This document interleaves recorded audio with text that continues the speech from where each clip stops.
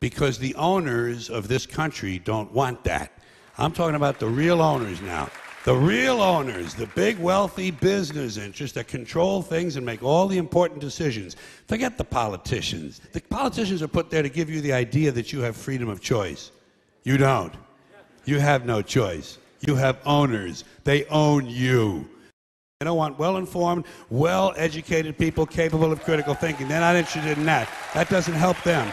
That's against their interest. That's right. You know what they want? They want obedient workers. Obedient workers.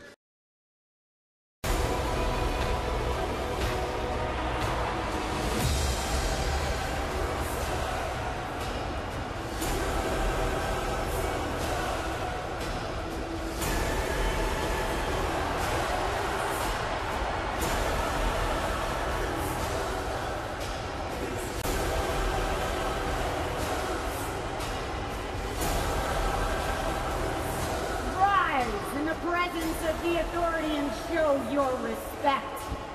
You are merely the blind sheep who follow.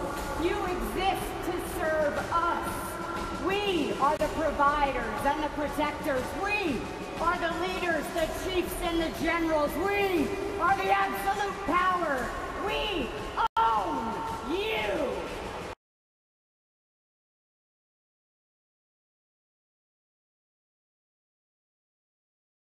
Be the beginning of the end of our informed democracy. Of course, in a free society, you can and should think whatever you want. And if you want to think the world is flat, go right ahead. But if you think the world is flat and you have influence over others, then being wrong becomes being harmful to the health, the wealth, and the security of our citizenry.